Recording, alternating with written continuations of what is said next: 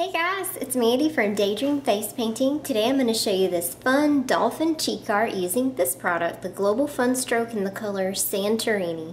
So if you'd like to see how I did this, keep watching. So first I'm going to load up my 1/2-inch filbert brush with the Global Santorini Fun Stroke.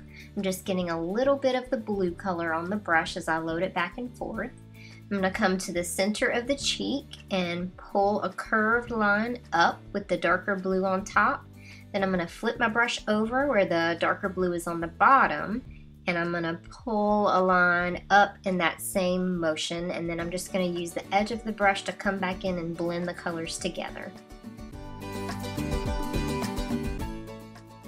The rounded edge of this filbert brush is what makes this one-stroke dolphin so easy to do, so it's great for this design.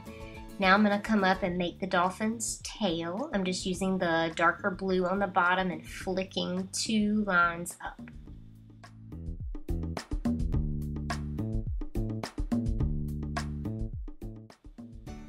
And using the same brush without reloading, we're going to come to the top and make the dolphin's dorsal fin, and then the bottom and make the little flipper. These don't have to be perfect because we're going to go in later and outline them anyway.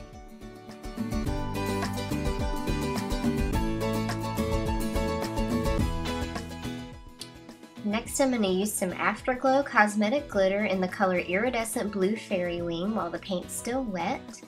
And then I'm going to switch to a graffiti eye stencil. I'm going to use the splash pattern that's on there to simulate a water splash coming from the dolphin's tail.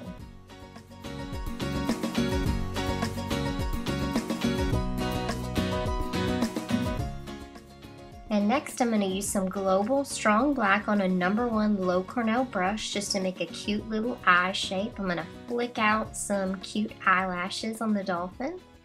And then I'm going to come in and make the center of the eye as well.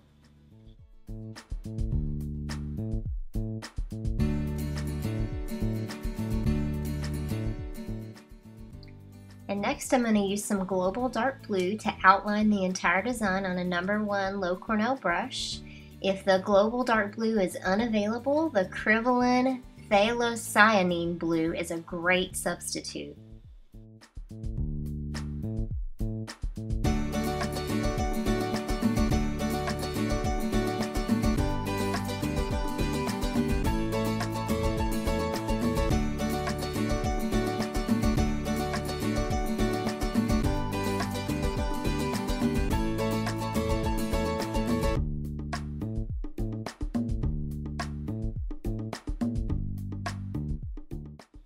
And now I've loaded up the No. 1 Low Cornell brush with some DFX white. I'm going to make 2 small dots in the center of the eye, and I'm just going to go throughout the dolphin design and add some highlights around the top, around the nose, on the fin, and on the tail as well.